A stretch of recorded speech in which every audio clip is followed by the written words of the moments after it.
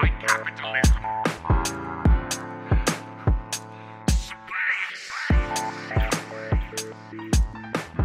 Hello and welcome to Tipsy Tolstoy, Russian literature for the inebriated. I am Matt 3 Beers In Gerasimovich. And I'm Cameron Lalana, and my new thing this week is completely revamping my room to fit more Soviet propaganda. This is a podcast where me and my good pal Cameron get to unwind from our week with some Russian literature, and as you've already heard, a drink or 3 or 4. This week we're going to be discussing the short story How Much Land Does a Man Need by Leo Tolstoy. We'll be attempting to get to the bottom of this age-old question, how much land does one man need? But before we get into that, Matt, what are you drinking today? I am drinking a beer that my girlfriend so thankfully picked up from the store for me a couple days ago. It is called Daisy Cutter. It is also brewed by Half Acre Beer Company in Chicago. Same brewery that I was drinking from last week. This is one I pointed out in the store. I was like deciding between the one I drank last week and the one I'm drinking right now. And she remembered that. And when she went to the store, she picked it up for me. And I was like, wow, that is the most awful thing anyone's ever done for me. And it's really good. Yeah. Yeah. Thank you, Nice. Half Acre. Please send me beer. What are you drinking this week? I'm going off the beaten path of my usual array of stouts, and I'm drinking a whiskey that my dad gave me for Christmas. It's Nice. an Irish whiskey, Redbreast. It's a single pot still, 12 years aged, just incredibly smooth. Super happy. Hopefully I don't get too drunk this episode, because I also think this is really expensive whiskey, and I don't want to get blasted while I'm talking about Tolstoy. Well, not that you shouldn't do that, but I think Tolstoy would feel bad, and I would feel bad about drinking that much whiskey, but we'll see. Tolstoy would encourage it, but only if you can chastise yourself in your journals later. I think that's the way he would view it. So why is he not a Catholic? That's a perfect Catholic guilt complex. I think we would need an entire episode to dissect Tolstoy's religious views, unfortunately. Which I honestly, considering how much Tolstoy we've been reading, it might be worth it. Yeah. Especially before we do a lengthier read. Yeah, the last time we did Tolstoy, I think it was Alyosha the Pot, I ended up spending like half a day reading the Gospel in Brief, which is his rewritten version of the Gospel. Yeah. And I'm getting pretty into this idea of talking about Tolstoy's religion, because wow, there's a lot to dig out there. Yeah, it is. We bring someone on to talk to us more about it, because it's an area that I'm lacking a little bit. So we'll see. That's fair. So how much Soviet propaganda are you putting into your room? Why do you need to revamp your room to fit more? I mean, not that there can ever be enough, but Yeah, that's true. Well, I had a lot of wall space taken up by the back of my desk and bookshelves, so I didn't have any more room for pictures because I collect art from wherever I go or just in general. Yes, I do have a problem. And I was putting it up, and I put up all my art, and I didn't put up any of my Soviet propaganda. So I needed to rearrange my desks and fit some propaganda in here, because it's really important, because right over my desk now I stare at a bunch of propaganda, which is good. It really helps with when you're like working and you think I can't do this, and you look up and you see the motherland or the personification of the motherland looking down at you. sure. Yeah, and I know I'll be struck down if I stop now, so I'm encouraged to keep going. You got to keep it up. And well, as I mentioned, I'm 3 beers in because for the viewers and listeners, we messed up our time zones when we planned out our recording today. So I was already a little tipsy. And then Cameron said, oh no, I'll be at work for another 2 hours. And I said, oh, good. More time to drink. It was indeed. Okay. Well, let's get into this age-old question of how much land a man needs. Yeah, that's what I've been trying to figure out all day. Read the story. Yeah, it lets you know pretty clearly how much you need. So I'll go ahead and give a quick summary, and then we will jump into some of the background details, some of the Tolstoy politics, some of the spicy nuggets that you will need to understand the story fully. So, How Much Land Does a Man Need opens with a meeting between 2 sisters, one older, one younger. I don't think they are named, and, well, that's just how it is in the story. They are only defined by who they're married to. They're only defined by who they're married to. Yep, this is something I want to talk about later, but this is not a story where any female representation is important to Tolstoy, apparently.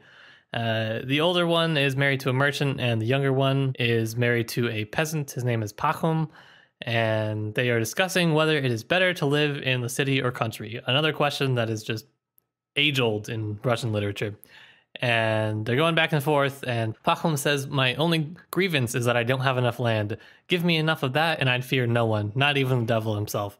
So the devil hears this, and he takes it as a challenge. The devil's there. Yeah, the devil's there. He's sitting behind the oven. Sure, he's chilling. He's chilling behind the oven. Yeah, as you do. As you do. And so in an attempt to get more land, Pahom, he buys 30 acres from an old lady who is selling it off for, I think, total of 300 rubles. He's just trying to get rid of it. He is trying to establish his independence because he keeps getting fined, the person who's managing this lady's land. Anytime the peasant's cattle goes and grazes on her land, he fines them, which he doesn't like. What he does is he buys the land, and as Tolstoy says, he becomes a landowner in the truest sense of the word. And basically what that means is it sets him up for issues with the other peasants.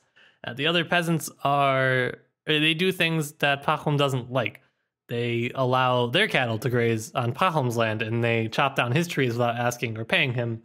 And he tries to be reasonable, and he says, if they chopped down only 1 or 2 of my lime trees, that would have been fine. But no, they only left me with 1 lime tree. What's a man to do? So he goes to district council and he tries to impose fines on them, but there's really no evidence because they, didn't have he didn't have security cameras or whatever all around his land. So it's inconclusive. He's not really able to do anything. He's more or less powerless, and so he's really frustrated. One day, a peasant who's walking through or passing through the town lets Pahom know that there's some areas of Russia that are letting peasants settle there for really cheap. And so when summer comes, Pahom sails down the Volga River to the Samara province to investigate. And he sees that the peasant was telling the truth. And so he goes back and he's like, all right, I'm going to take this boat down here.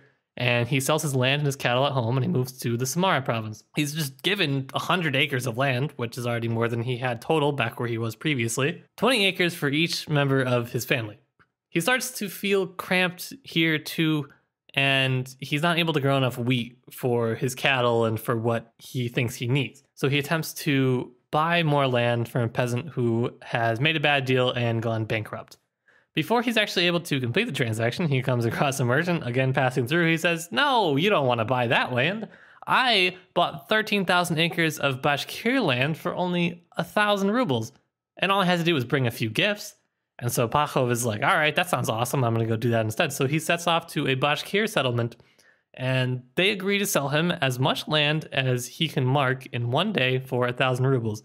So basically he has to set off at sunrise, and he'll dig a little hole when he turns, and he's digging out basically a square rectangular plot, and he just has to make it back by sunset. That's the only condition, really. But he is so entranced by the land as he sets out to go and do this, and he goes out farther and farther, and he thinks, hey, maybe I'll plant some wheat there. I'll do this over there. This spot is beautiful. I need to make sure that I have this in my land. And eventually he starts getting really tired. It's obviously really easy when you set out at sunrise and you're like, it's nice and cool. I got some bread. I got some water.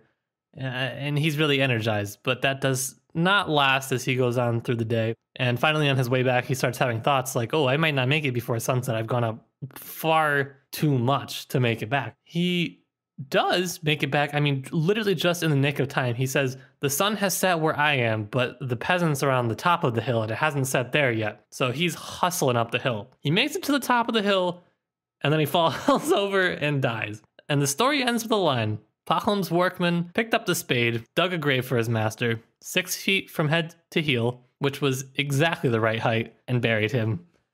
And the first time I read that, oh, did I have a good laugh. That was a really funny ending. I mean, not for Pahom, because that's unfortunate. Not for the dead guy. Not for the dead guy, exactly. But oh, is it dripping with just condescension and irony from that. Mm-hmm. And this is a really short story. I'm reading a really small copy of this. Like, the book is physically very small, and it's like 20 pages. I think if you printed it on a normal size paper, it would be like 5 pages.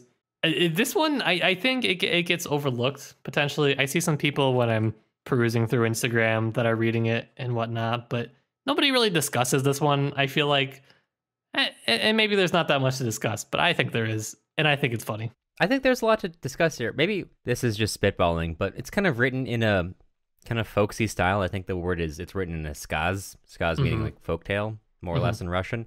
So it doesn't really have a lot of the literary value, like for through the word, or prose, I mean, you would normally get from Tolstoy, which is, I think, part of the reason why he's writing it in this style, but we can get into that more later. Yeah, I mean, you're not reading Anna Karenina, you're not reading an excerpt from Anna Karenina, you're reading something distinctly its own. Yeah. Skaz kind of descends from oral storytelling, so this is a story that you really could, if you were to listen to it through an audiobook, you might almost make the assumption that this was made to be actually read or listened to rather than actually read. Yeah, it's quite distinct in Russian literature when it's written in this way. I enjoy it. I think that it certainly makes it a little bit easier to summarize because you get quite into it. You don't have to deal with a lot of the things that Tolstoy does narratorially, if that's a word, in some of his other works. Like, you don't have to deal with the internal monologues and the switching of perspectives and points of view. It's very simple, straightforward for the most part. So let's dive into it. I'm going to start off with a little bit of context for the era that Tolstoy is writing it in. I'm trying to avoid making this too long. I only have 4 pages of notes, so I will keep it short for Matt's really blockbuster follow-up, since he did some hard work and read an actual biography of Tolstoy, and now has information which cannot be found online, like I found online. Not for the podcast, just my grad school advisor made me do it. Shout out grad school. Okay, so let's talk about the late 19th century. So this was released in 1886, and that may mean nothing to you, but this is a fairly important time in the Russian Empire as it's coming to its closing days. And the most important thing to know is that it's basically it's not collapsing at this time, but everyone can kind of see something is going to happen soon. Tsar Alexander II has been assassinated only 5 years before this. A number of other officials all across the Russian Empire are being assassinated by various radical groups, especially the Narodnaya Volya. And everyone can kind of see that you're coming to a crossroads here of where Russia as an empire is going to go. So at this point in his life, Tolstoy has recently gone through kind of a spiritual crisis, and now he's coming out as like a full warrior for God. And he's writing tracts and all kinds of things which become very important in so many different domains. But one of the most important things for this episode is the concept of the mir. And what is a mir? If you know Russian, you might know that that means world, or it can mean peace, which is a nice sentiment. But it can also mean kind of a peasant community, a very particular type, which is a self-governing peasant community where all arable land is owned by the community, along with any forests, fishing areas, hunting grounds, etc. And that community levies taxes for the use of all these things. And that's not a uniquely Russian concept, but it is very important in this time period because it had been recently repopularized by an agricultural scientist, economist, and lawyer, August von Hoxthausen. If you're thinking that doesn't sound very Russian, you would be correct. That was a German scientist who came to Russia to undertake a sort of study of Russian peasantry and wrote a book, which in German has like a title which is about a paragraph long, but the English version much shorter. No, I'm serious. It's like 3 full sentences. I'm laughing because I believe you. In English, shortened and translated, it is The Russian Empire, Its Peoples, Institutions, and Resources. And that's published in 1856. And that is an absolute blockbuster in Russia because it puts forth the idea of the mir based on Hoxthausen's research in the Yaroslavl province. And if you're wondering why is a German guy telling Russians about Russia, keep in mind that the intelligentsia, the gentry of Russian society, were just leagues away from Russian and Russian Empire peasantry. They were not even living in the same worlds. They were often not speaking the same languages. If you listen to our episodes on Fathers and Children by Turgenev, you'll remember that Bazarov boasted to Pavel Petrovich that he could speak to the peasantry. And also the book reveals that the peasants laugh behind his back. There's a huge divide. And honestly, the intelligentsia and the gentry do not know that much about the peasantry. So this German guy who doesn't know that much about Russia coming in and talking to some peasants kind of reveals a whole new world to them, and they become enamored with this idea of the mir. Although Hoxthausen is not the only person to document this notion, he's putting forth a very particular idea of what it stood for, which many groups, including most notably various Slavophiles, really latched onto because that was like a very particular Russian thing. And that was how they could put forth, these are unique institutions that we can use. We don't need Western democracy or stuff like that. We have, uniquely Russian institutions. Now, One thing I should point out is that there is modern scholarship which pushes back on some of Hoxthausen's claims, or at least they have evidence that in the particular region in the Yaroslavl province which he was studying, the claims he was making was not true. That does not mean that the mir is a false idea. Of course, it's been documented outside of Hoxthausen, but merely the idea of the mir in this period, there's not a lot of evidence for it in the Yaroslavl province. But it didn't need to really exist as Hoxthausen thought it existed, because all the gentry and the intelligentsia thought it existed like that. And that kind of influences Tolstoy, because Tolstoy, of course, is a landowner himself. He has serfs who are tied to the land he owns, and he falls in love with this idea of a mir, and he talks about that a lot because he is really obsessed with this idea of land. And why? Why be obsessed with land? Well, keep in mind, again, like I've mentioned, this is an incredibly divisive point in the Russian Empire. You obviously have the Slavophiles and the Westernizers who've been duking out for like the last 50 years over various reforms, liberalism, Tsarism, etc., etc. You have the Narodnaya Volya being influenced by people like Bakunin, who are now carrying out campaigns of terrorism across the whole of the Russian Empire with the goal of bringing down the Tsar. You're only about 10 years away from the creation of the Russian Social Democratic Labor Party, who would later split into the Mensheviks and the Bolsheviks. You're very close to the creation of the Social Revolutionaries. And, Tolstoy is seeing this whole thing ending badly. So he wants to create an alternate ending for Russia. And he wants to create like a kind of a true Christian Russia. And what does that mean for him? Like I've said many times, he was very, very religious. In the end, that was all he really cared about, that everyone kind of start following Christian teachings. He wrote many tracts about this, and he was virulently against kind of all sides. He was militantly anti-capitalist. He saw that as basically an evil visited upon Russia, that no one should own private property. He was also very anti-socialist because he's kind of saw that as a bureaucratization of society. And he goes on in this period to write many books that influenced so many different areas. He writes The Kingdom of God is Within You, which goes on to be a seminal text in Christian anarchism. Tolstoyan cults form around his writings, which Gandhi was even, I think, a member of one in India, and I believe even met Tolstoy.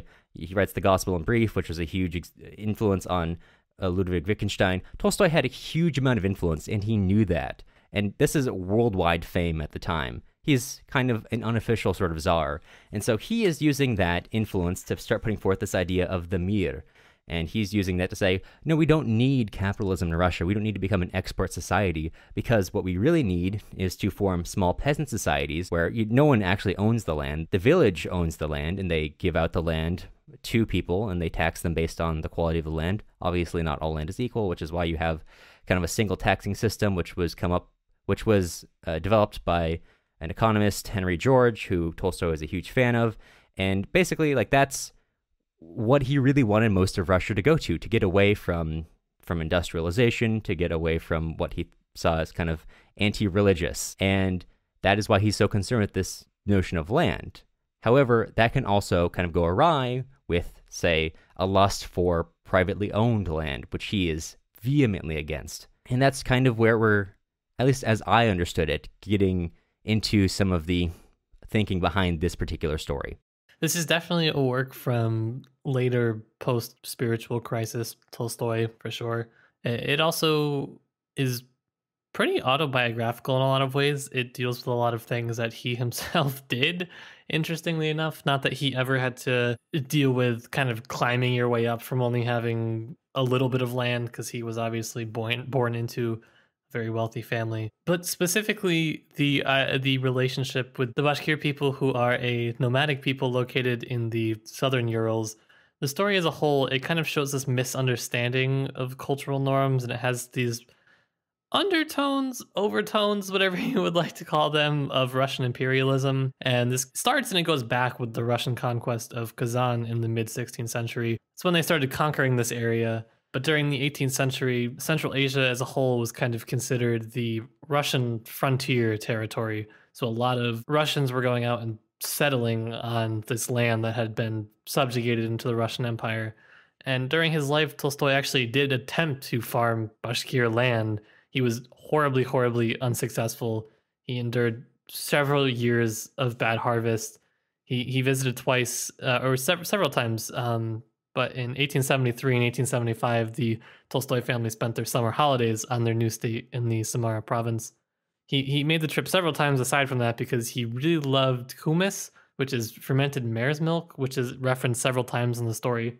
He was known to drink up to 8 bowls of Koumiss in one sitting. And now I've never drank in this, but it sounds like a lot of anything to drink in one sitting. he believed that it had some sort of healing property and generally just like it was really good for your health, which was super, super weird for a Russian aristocrat at the time, because normally you would go to healing springs in Germany or France. For a Russian aristocrat to instead say, you know what, I'm going to go vacation in Central Asia and I'm going to go sleep in a tent for a couple of weeks and drink some Koumiss, that was kind of unheard of. I just want to point out that this isn't about Koumiss in particular. I just don't trust anyone who can drink 8 bowls or glasses of milk, any type, in one sitting. I'm with you. Yeah, I saw someone drink like 2 glasses of milk with spaghetti once, and that almost broke the friendship. So, oh my goodness. I just think people who drink glasses of milk plain are weird. That's the podcast's official position. I'm sorry, I don't make the rules. Yeah, this is the party line now. This is the party line. The party line is that Tolstoy is a weirdo for liking milk. That's it, yep. Anyway, sorry, go on. So as I mentioned, he was really unsuccessful trying to harvest his land. There were horrible droughts throughout the time when he bought his land.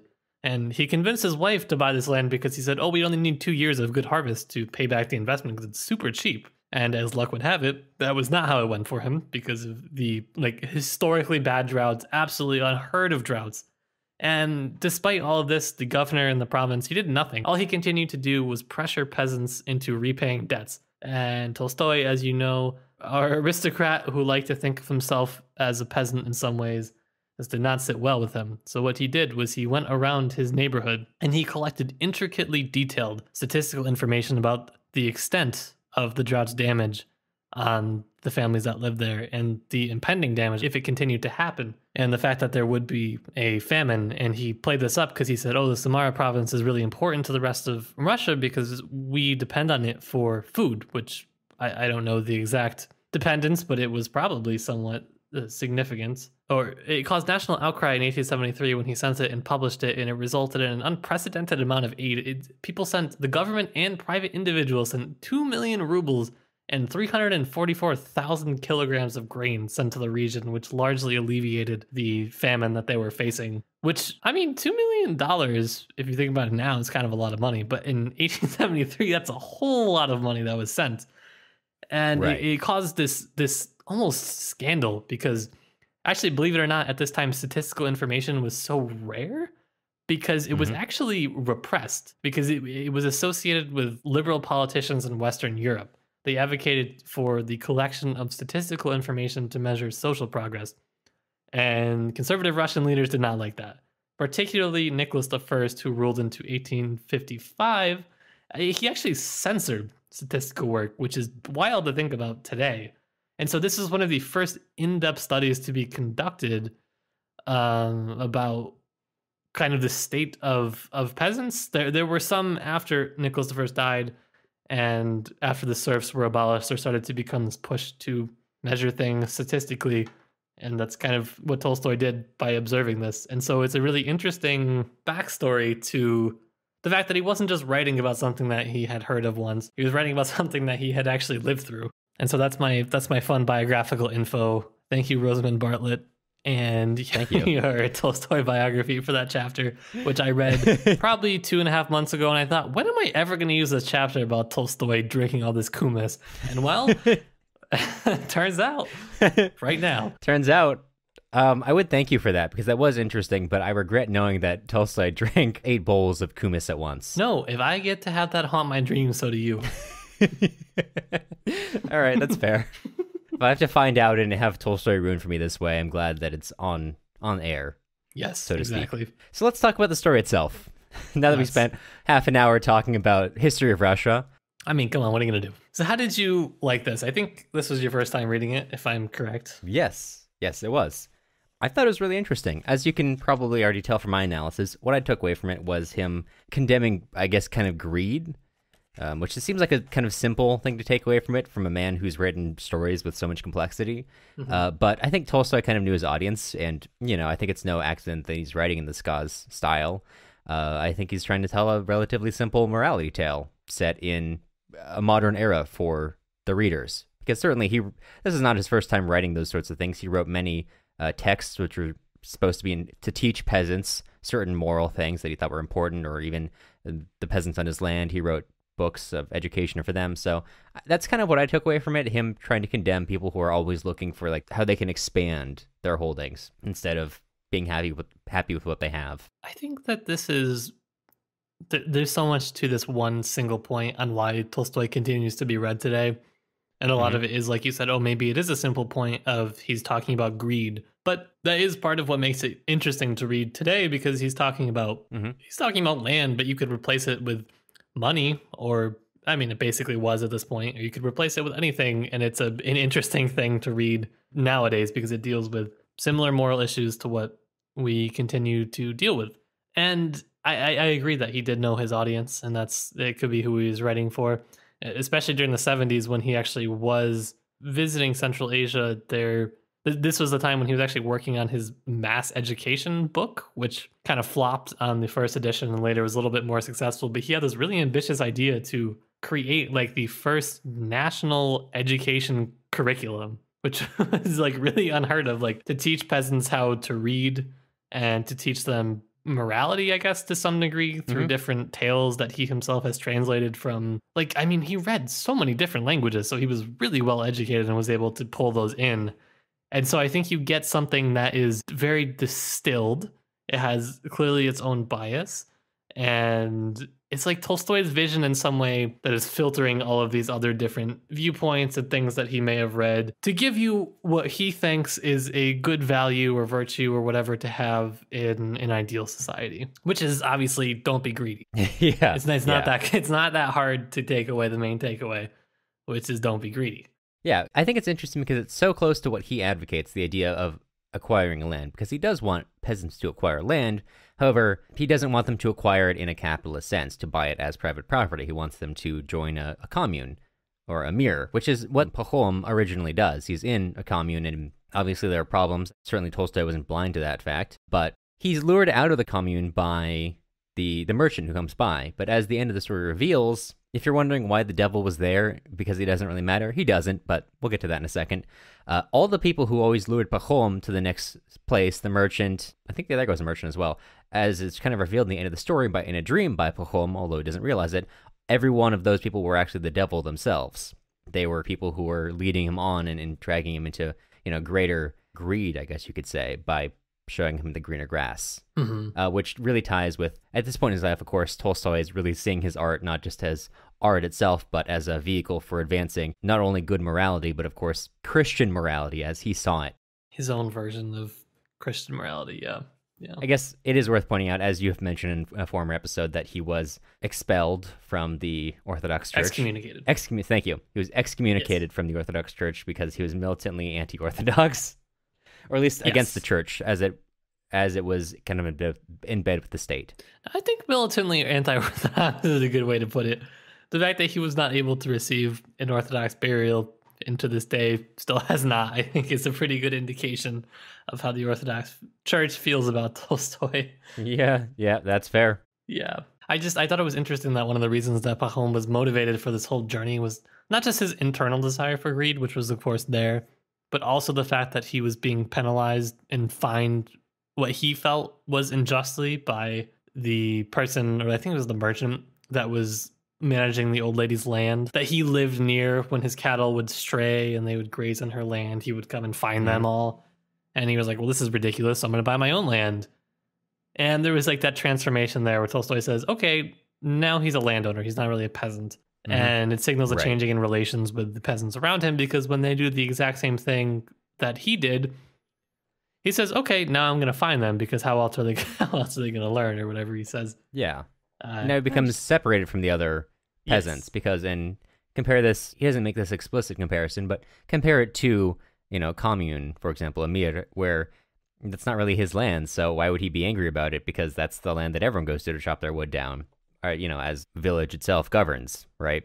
So then there's like a community there, which I think is kind of an implicit thing, which he didn't draw in this story because he's trying to make a more so morality play, but you can definitely see his bias against private property of any form in myriad ways in this text.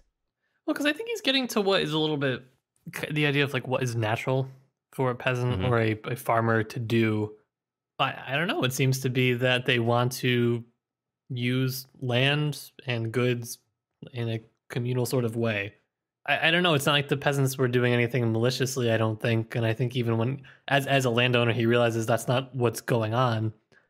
He just feels frustrated because he paid for the land, but the peasants are just doing what they have to do. I know that Tolstoy is anti-socialist, but accidentally the story is a great example of Marx's theory of infinite accumulation in capital-driven societies. Well, he's not so much. I don't know. Like it's hard to say what to pin down his politics exactly. I don't know if he's anti anything per se. He's just more in general anti-ideological. He doesn't believe in the idea that you can adhere to an ideology because he doesn't really truly believe that two people can have the same understanding of the same idea. He believes kind of that we will all have a different tint on the same idea because of our habits, our understandings of the world, and how that will filter these ideas through our minds. And they will all be slightly different. Which again is interesting that he's writing this morality tale which has a clear-cut ending. I guess that's why you have a lack of detail when you look at, obviously this is not Anna Karenina, but if you were to compare the two, this would be far less nuanced, and I guess the degrees to which you could filter a tale like Anna Karenina would be far different than how you would filter this. Not much filtering to be going on here. No, it's pretty self-apparent. So this is not very deep. I just wanted to bring this up. This might be different in your translation, but I just thought this was really funny when the sisters are talking initially and they start debating. When the younger sister says, "We have enough," the older sister says, "Enough? Yes, if you'd like to share with the pigs and the calves. What do you know of elegance or manners? However much your good man may slave, you will die as you are living, on a dung heap, and your children the same." Which, oh my God, that's... My worst Thanksgiving has never been nearly like that bad as this casual conversation between these two sisters has gone. Yeah. I've never had anyone in my family like threaten my children with dying in a dung heap. I don't think my translation doesn't have it as her threatening, just speaking more generally, that no matter what you do, this is what will happen. I don't think it's a threat, but... Your point stands that it is a pretty aggressive conversation to be having between sisters. Yeah. It's a pretty aggressive conversation for anyone. Yeah, I think at this point it's worth mentioning not just the role of women, but the role of anybody else besides Pahom in this story. I noticed this one line as I was reading this just now on the podcast, where when he goes to, I think the second place, when they just kind of give him the land, and it says he's awarded 100 acres, 20 for each member of his family. That means him, his wife, and then that means he has 3 kids who are not mentioned at all except in this small parenthetical phrase here. They play no role whatsoever. Like, nobody plays a role except for him in the story. I think it's worse in mine because in my edition, I don't know. I wish I'd looked at the Russian real quickly to confirm this, but it says he was only given acres per each son. Interesting. Yeah, but that's about par for the course for the Russian Empire in this era. Unfortunately. Yeah. Do you want to talk about the Bashkiri people a little bit? Yeah, that was a main point that probably doesn't really get talked about much, but there's this quote that I, made me wince a little bit when the narrator is describing, and he says, the Bashkirs were very ignorant, knew no Russian, but they were kindly people. And of course it made me wince because the idea that you were ignorant because you don't speak the language of your colonizers or conquerors. I don't know the read through. I was like, not great. It's also preceded by describing their life. And maybe this is just because of Tolstoy's obsession with Koumiss. But his entire description of their life is, the women prepared Koumiss, and they also made cheese. And as far as the men were concerned, drinking Koumiss and tea, eating mutton, playing on their pipes was all they cared about. They were all stout and merry. And all summer long, they never thought of doing any work. So, obviously, there's a lot to read into there, just as terms of, like, how Western authors have often disregarded the internal lives of, like, non-Western people. But also, I can't help but find it kind of funny that he just can't help but make their entire lives just kind of revolve around Koumiss. Yeah. There's a little bit of projection going on. Though I think that's a good point in that there's no internal life of anybody in the story. I don't know what character has any verbs that describe feeling anything. It's all, how do I get land? I mean, that's it. It's a morality tale. They're not real people. They're just archetypes in order to show you why greed is bad and also devilish. Greed is bad, but Koumiss is phenomenal, apparently. That's the real lesson of the story. It's the real lesson of the story. It turns out that was the tale. It wasn't the land. It should be titled, How Much Koumiss Does a Man Need? Never enough is the answer to that one. It's actually the exact opposite of how much land a man needs. One last thing. Again, this isn't a deep thing to point out, but it's kind of sad at the end when Pahom has run presumably some number of miles to get back to the starting point. All the Bashkiri people are cheering him on. The chief of the Bashkiri people think, what a fine fellow. He's gained much land. And then he dies, and they go from like watching sports games to clicking their tongues to show pity. A lot of things you could say about that, but the image itself is pretty funny. I'm imagining, though, like, if this happened to me, I would be at least a little bit surprised. So I'm envisioning a situation in which this has clearly happened before. Right. In which there are a lot of Russian people that are hoping to take advantage of this, thinking, these people are absolute idiots. They're going to... Yeah. I pay them 1,000 rubles and I take as much land as I can mark in a day. That's a great deal. Surely they're idiots for thinking that that's a good deal. Right. And, well, it ends up costing him his life because he's too greedy. I mean, maybe it's a good way of choosing your neighbors, actually, because if you can put them through a test which ensures that they're relatively sound of mind and, not too greedy, then you already have a good character test, because everyone who survived is less expansively minded than Perhaps, all the dead ones, I guess. Yeah. Well, Matt, before we completely finish up, on a scale of 1 to Yeltsin, how drunk are you? I don't know if it pertains to drunkenness, but I think I'm ready to try Koumiss now. I'd be curious too. So that's at least a 7. At least, I mean, yeah. I'm just curious. I remember your attitude towards Koumiss when we were in Russia, so I know that that's high up on the meter. Did we have the chance to try it when we were in Russia? I forgot. No, we didn't. We didn't have the chance to try it, but we had a lot of late night conversations about it.